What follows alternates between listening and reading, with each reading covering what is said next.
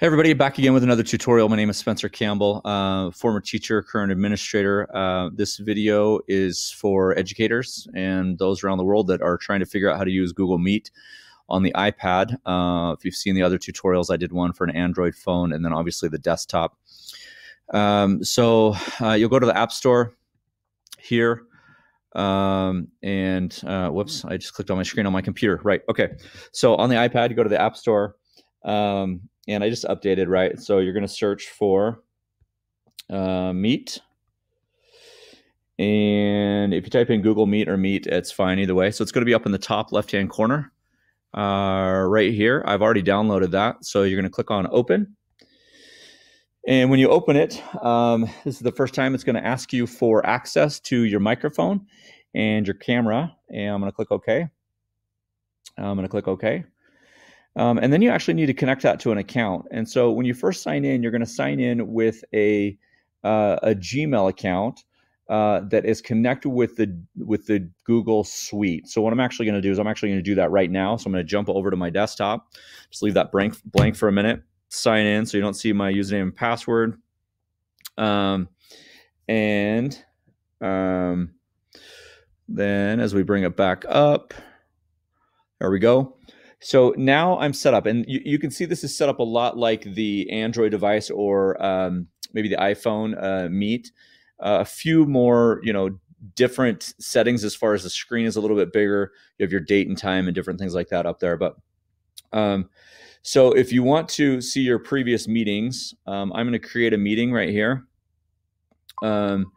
And it'll give you the same information that you've seen on previous. It's the 10-digit alpha code, which is 3-4-3.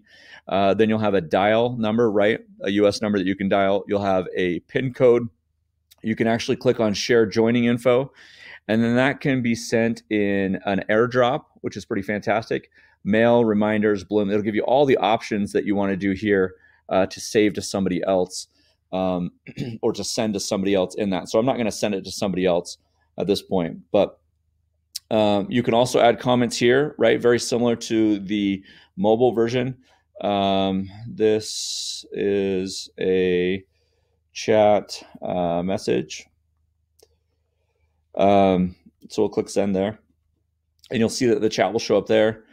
If you click on the little info tab, it'll give you all of the information here to again, share the call-in link, the direct link, the meet.google.com / the 10 digits. I can also share that again. You'll see it's the same thing that we do before. Over here where we have the people, you'll see everybody lined up from top to bottom. And the way that the screen works when you're doing this on a mobile or an iPad is the person that's talking, the screen will then go to them.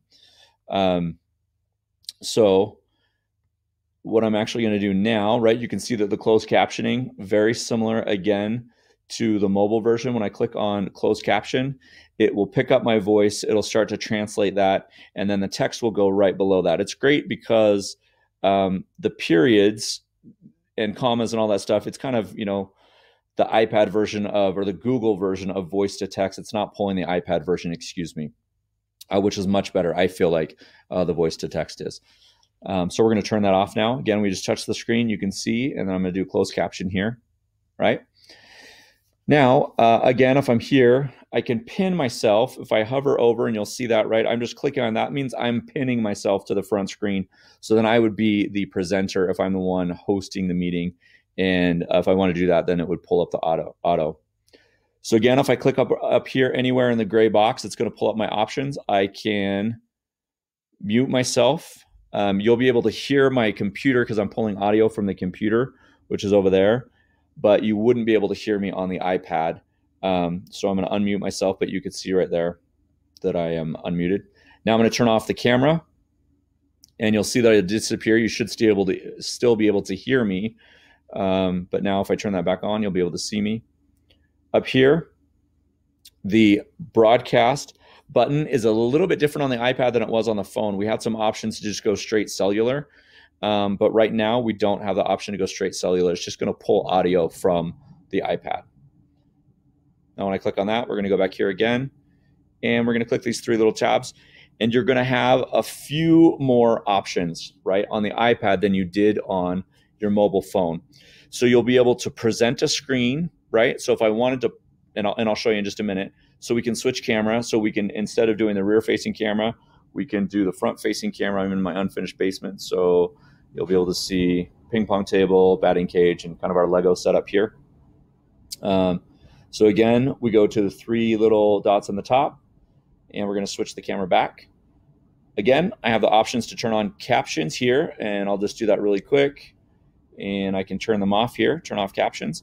Now, the cool part about the iPad version is that the mobile version does not have, at least on the Android version of the phone, is to present a screen. So when I click here, it's going to ask me to present a screen. Now, I don't have another app open, I don't think. But when I click on report screen or present screen, I can grab another screen and do that, right? So if I click on Meet, though, that's the only app that I have open right now. So let's see if I can go and just minimize this. And let's open Stickman here. We're going to go back to Google Meet. And we'll see if it will allow me to pull up Stickman.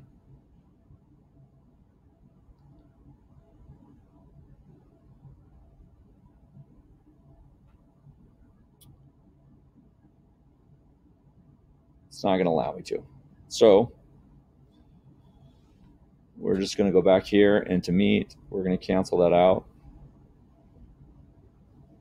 Hopefully I don't want to start another broadcast. This would be completely awkward if it just froze when I'm in the middle of doing this. You can see all the apps that I have open. So there we go. So that was a major fail, which is good that I did it live on video. And maybe I need to play around with it a little bit more to see if I can actually get that to screen record. But this essentially is Google Meet for the iPad. What does it look like when we rotate? It looks a lot better, right, if you're not locked in on your screen. And obviously my camera is in the location, right, that I'm looking at up here because it's on the front one.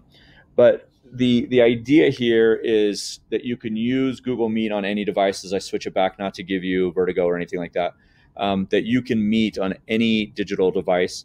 Again, that information, I can actually send this out to anybody through a text message, through the AirDrop. I could drop that to somebody. They could grab that link. Obviously, I could do it through an email.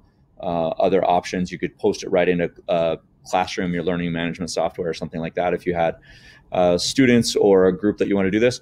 Again, you cannot record, as far as I know, from a phone or an iPad or an Apple device unless it's a desktop computer to record those meetings to share out later. So if you're just joining a meeting or you're sending a quick message out, those will not be recorded on the mobile devices. Again, if you found value in this video, I'd ask that you subscribe and like and share with those people that you know. If you're an educator and you're watching this, again, we appreciate everything you're doing at this time. We know how difficult it is to do things from home and not see your students and the energy that they bring, even when they're misbehaving and doing different things like that. I love you. I appreciate you. And I'm glad that you're here.